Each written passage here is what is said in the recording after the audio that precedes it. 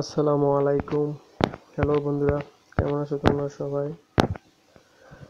আজকের এই ভিডিওটি শুধু তাদের জন্য যারা symphony P6 মোবাইল ব্যবহার করছে এবং মোবাইলে ভিডিও স্ক্রিন রেকর্ডার ব্যবহার করতে যাচ্ছে কিন্তু হচ্ছে না।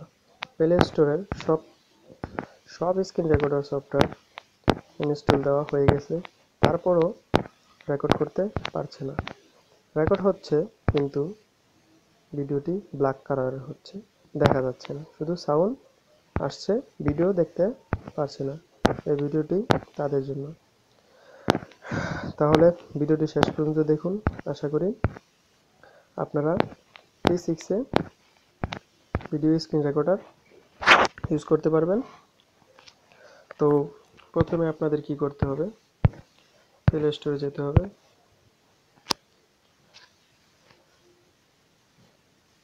প্লে স্টোরে যাওয়ার পর সার্চ করতে হবে স্ক্রিন রেকর্ডার। সার্চ করার পর এই যে দেখুন অনেক সফটওয়্যার চলে এসেছে।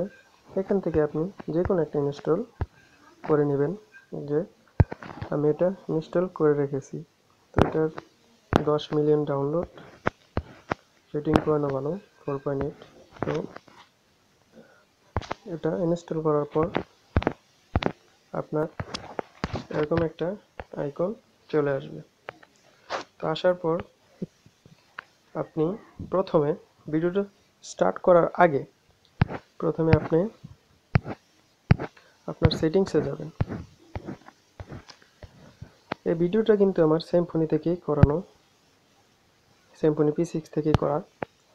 তো সেটিংসে যাওয়ার পর এখানে যাবেন ডেভেলপার অপশন, দেখতে পাচ্ছেন। এই ডেভেলপার অপশনে ক্লিক করবেন। ক্লিক করার পর একটু নিচে চলে যাবেন, যেখানে আপনি দেখতে পারবেন সিমুলেট সেকেন্ডারি ডিসপ্লে, এই যে এসব, এটার ভিতরে ক্লিক করবেন। ক্লিক করার পর এখান থেকে যে কোনো একটা সাইজ সিলেক্ট করবেন। আমি প্রথমটাই সিলেক্ট করলাম। এই যে দেখুন এখানে একটা কালো ছায়ার মতন চলে আসছে। তো এটা আসার পর আপনি চলে যান রেকর্ডার সফটওয়্যারে, চলে যান। যাওয়ার পর রেকর্ডটি স্টার্ট করুন। স্টার্ট করার পর দেখবেন আপনার ভিডিও রেকর্ড হচ্ছে। তারপর আপনি কি করবেন, এটাকে কিভাবে ভ্যানিশ করবেন। তো ভ্যানিশ করার জন্য আপনার আবার সেটিংসে যেতে হবে।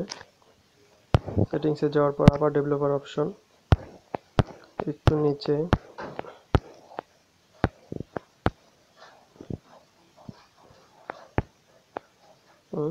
সিমুলেট সেকেন্ডারি ডিসপ্লে নোন চলে গেছে। তো এখন কিন্তু আপনার ভিডিও রেকর্ড হচ্ছে। তো প্রথমে কিন্তু আপনাকে এখান থেকে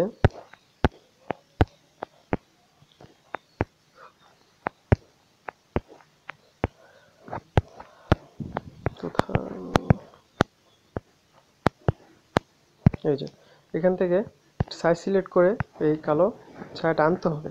তারপর ভিডিও স্টার্ট দিতে হবে।